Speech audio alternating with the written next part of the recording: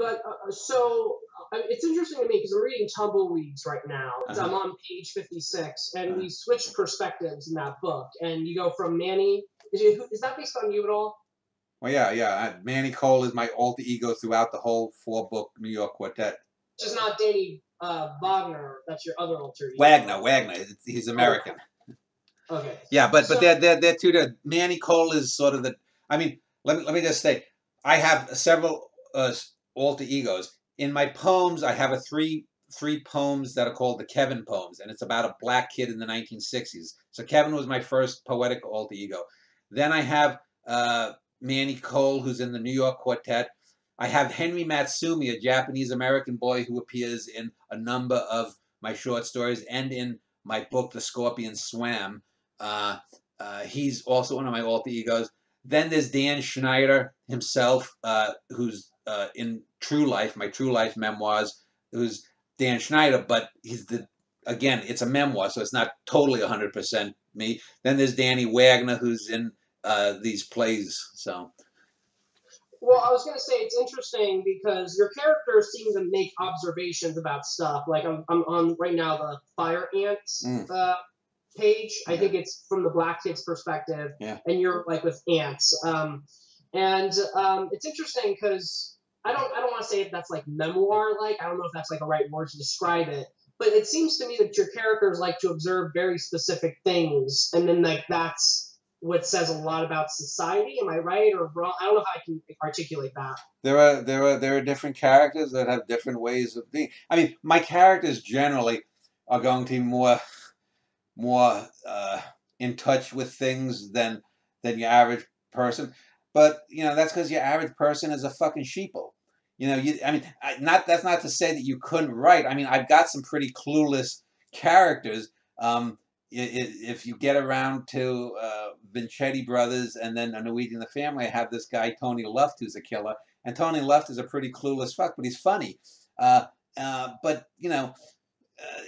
it's pretty dull to, why would you want to write about characters that are clueless unless you're going to use that in some larger scheme to bring something out? Well, yeah, well, okay, so, like, I'll put it this way, like, you have Wub, Chubby William, correct? Yeah. So, like, could you imagine, and obviously he's supposed to be the dumb one, but I'm saying, like, he's not, like, okay, could you imagine doing an entire book based off of Wub's mindset, or would you not do that? Because it seems to me so far, he seems to have a function in the greater story, but could you ever do, like, a story just about somebody who's an idiot like that? Like I have stories about people who are fairly idiot. I have one of my early novels was about a guy who's a pedophile who's reading a science fiction book and trying to equate his pedophilia with some kind of sexual freedom that he's do. I have a book based upon a couple of years where I worked as a janitor, and the characters are all pretty fucking stupid, other than the janitor. Again, it's how you frame things. It's you can have clueless characters. The last novel I wrote in the last 3 years, I've written 64 plays and 2 novels, and so. The last book that I did was about this girl who was the main character, who was married to a real professional wrestler called Gorgeous George. And she alternates between being utterly fucking clueless and having these sort of accidental moments of insight.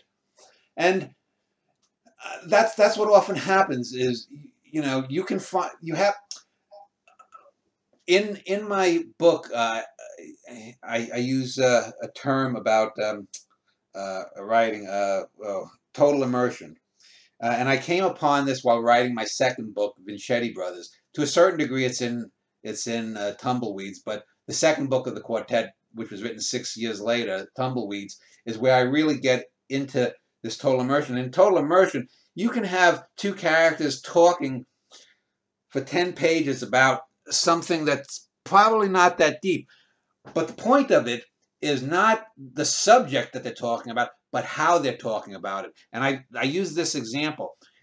Next time, after this COVID stuff is gone and people don't have to social distance, The next time you're at a bar or you're at a ball game and you're watching a game, take a look at how the sexes interact with each other within in sex. When women are talking, you will see the women will look at each other eye to eye, and they'll be engaged, and they'll be, girl, I just want to tell you that Jonathan, he was a real son of a bitch. He did this to me. He did that. Oh, girl, I get you. I get you, girl. Oh, I know. Bobby, he was even worse to me. And they will connect eye to eye. Now, take a look at when men talk. Men, you've heard the term man spreading? Yeah, where they, the balls are out. So men, when they want to talk deep to each other, they don't look eye to eye because there's the testosterone thing. There's the thing, who's going to flinch first?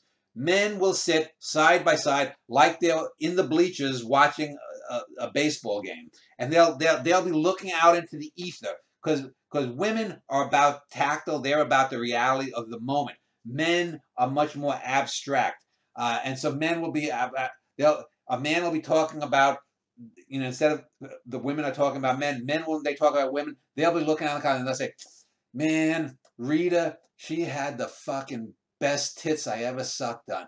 Yeah, man, Rita, she was hot, man. I'd fuck her if she wasn't with you. That's the way men talk and relate. And it gets to total immersion because when you want to explore a character, you don't necessarily want to know what they're talking about or what's on their mind, but also how it's on their mind. Because, again, it's not just about the color of the eye, but what's behind the eye. And it's not just about what a person is thinking, but why they're thinking, how they are conversing, how they are communicating.